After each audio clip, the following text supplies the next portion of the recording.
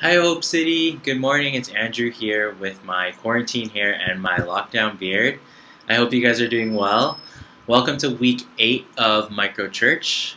A huge thank you to all of you for leading and participating in Microchurch.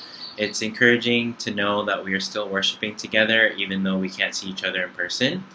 So I'm here to tell you that aside from our communication updates throughout the week, we are bringing back an important element of our worship service right here in Microchurch and in our liturgy, and that is community news.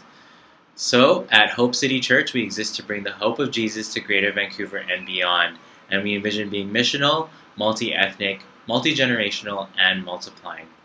So each week in Microchurch, we're going to be highlighting a few important announcements, and then we'll be passing the mic over to you guys, where you'll go through the other news items with your microchurch and find out what's happening in our community.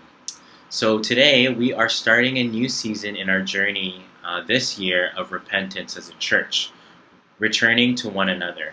So we're going to be reading and exploring the book of 1 John for May and June. And today we're going to hear from Sherry about the Crisis Pregnancy Center and the Christian Advocacy Society of Greater Vancouver. I also want to acknowledge that today is Mother's Day. I know this can be a joyous day and or a difficult day. We are thinking of those mothers who have lost their children, those who've lost their mothers, those with strained relationships with their mother or vice versa, and those who have chosen not to be mothers and those who are yearning to be mothers. So I just want to let you know we as a community, we see you and we love and we care for you. Also, please check out this quick update from Phil. Hi Hope City, it's me and Kayla, and we're here to give you a quick financial update for the month of April. For April 2020, our donations received totaled $16,000, which is a 38% drop from April of 2019. But I want to help put this into perspective. You see, our budget per month in 2020 is actually $22,000 per month, and so we're really about 28% lower for this month. We're short around $6,000. In terms of our operating expenses, we've been able to cancel our rental, which is helping us out a lot. In addition, we will be applying for subsidy provided through the CRA. I know that COVID-19 has been really disorienting for many of us, and I want to know that we stand with you in all the ups and downs. And we also trust that God is going to provide for us and for our church. For more information, I want to invite you to see the letter that our treasurer and our elder, Leon Sam, put together. Thank you so much. Kids Church Worship Dance Parties. We hope our preschool kids had fun yesterday morning at their worship dance party.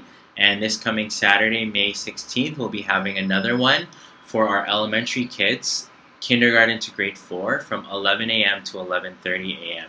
You can refer to our community hub on Facebook to RSVP to the event, and for more information like the songs the kids will be dancing to and the meeting link. As well, we are bringing back community lunch next week. So even though we can't be at Brentwood together, we can still have lunch together in our own homes. We are going to be meeting online at 12 noon after Microchurch, and it's really cool to just log on and meet in a large group like we did for Easter, but it can also be a bit overwhelming and hard to talk and hear one another. So we're going to be splitting off into breakout rooms so that we can chat in smaller groups. So again, there's going to be a Facebook event for that to RSVP to, and more details on the community hub. And we'll have a few questions just to guide us in our chat, but it'll be really informal and just a chance for us to get to know each other and see those outside of our microchurch. For the kids who are older, we invite you to stay with the rest of the group to read and discuss our passage for today and to hear from Sherry. And for the rest of the kids, I'd like to pray for you like we usually do before you go to Kids Church. So let's pray together. Lord Jesus, we thank you for this time we have to worship this morning in Microchurch. And we pray that you would be with us as we go off and do our own lessons and watch our own videos, that we would learn more about you, that we would come to experience who you are and how much you love us. We pray for our families and for our teachers and helpers who we can't see right now, that you continue to be with them as well. We continue to pray for BC and our world, and that things would get better soon. All this we pray in your name. Amen. So we have a few more announcements below. please ask a few people to read them out loud for the group before you move on to the rest of the liturgy. Take care, guys.